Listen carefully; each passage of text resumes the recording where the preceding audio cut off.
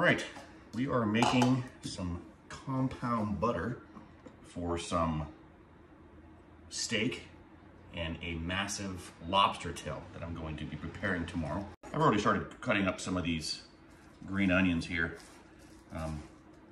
Usually go a little bit thicker than I probably should, but hey, it's however you want to do it.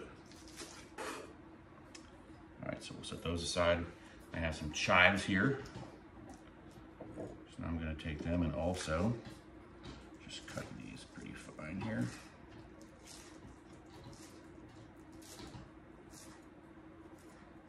So we'll just move those bad boys to the side. And then we have some cilantro here.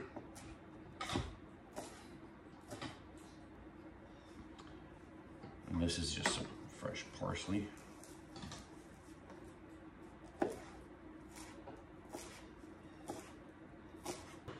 So then I have my Kerrygold Irish butter that's been sitting out to soften up.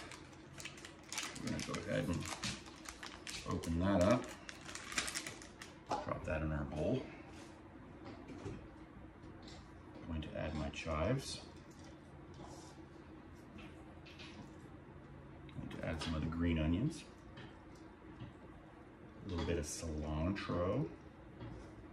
And some fresh parsley. So that's a lot. All right, so went ahead and cleaned up my station. We still have our butter here. And I'm just gonna kind of fold all this in together.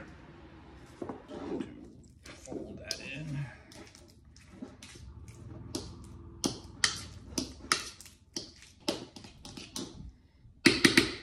All right, so we've got it pretty well mixed. Go wrong with butter. Butter is beautiful.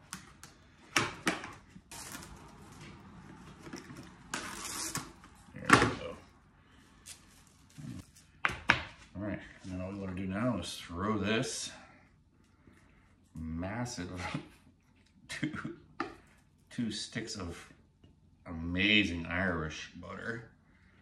And now we're just going to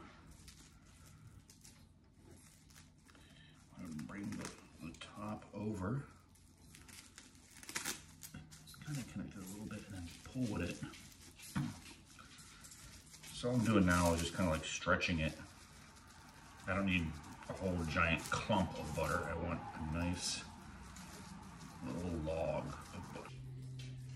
I'm gonna fold it again. Just kind of roll it into, and then I'm gonna pinch off the ends. Push that down in. Roll it.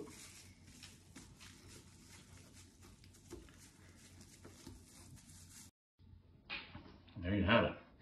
Nice little compound butter. It can be used a lot because we made a lot. All right, folks. Hope you enjoyed it. Thanks for watching.